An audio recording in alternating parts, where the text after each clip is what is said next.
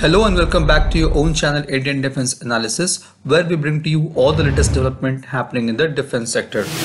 Recently, the Lieutenant General Suchindra Kumar visited various defense industries and research laboratories at Pune. He was briefed on the ongoing defense-related projects. In the picture shared by Indian Army, we could also see an ATGM missile. This missile has been designed to be fired from Arjun main battle tank and was tested twice in the year 2022. This is a major boost to Arjun's firepower as it can now deal with most of the modern tanks unless they are equipped with APS or countermeasures. The important aspect to understand about this capability is that ATGM missile can be fired even from non-line of sight trajectories or even hit a target behind an obstruction using a third-party laser designator, which can be another tank, UAV or soldiers carrying laser designator. This makes Arjun truly lethal. The ATGM being developed as a part of DRDO's Cannon-Launched Missile Development Program CLMDP. The missile is called SAM-HO Anti-Tank Guided Missile, designed to be launched from MBT Arjun tank. The Cannon-Launched Guided Missile SAM-HO is intended to destroy modern and future main battle tanks protected with explosive reactive armor, hardened point targets and low-flying helicopters. The key feature of ATGM is semi-active laser homing guidance. The first trial of the missile was carried out successfully in September 2020, followed by second trial in October from an Arjun tank.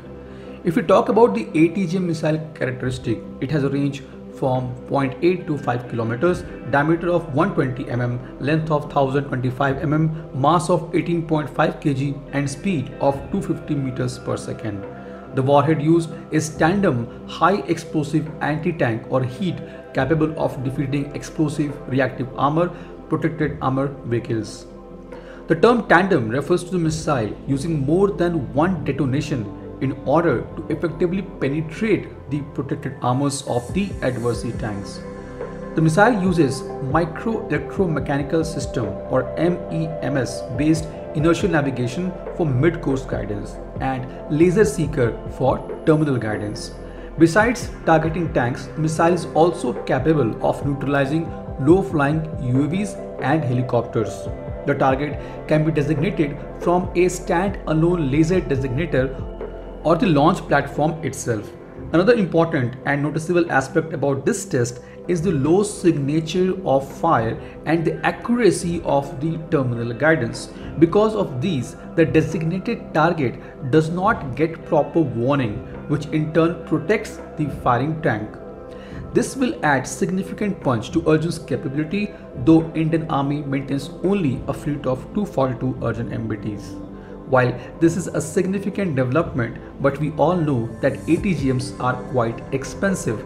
Therefore, DRDO should also start working towards less expensive option, which is FS-APDS munitions for Arjun tank.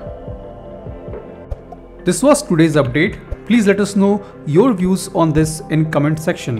If you like the video, do not forget to like, share and subscribe. With this, I would like to say goodbye and Jai Hind. We'll soon back with more interesting and amazing development happening in the defense sector.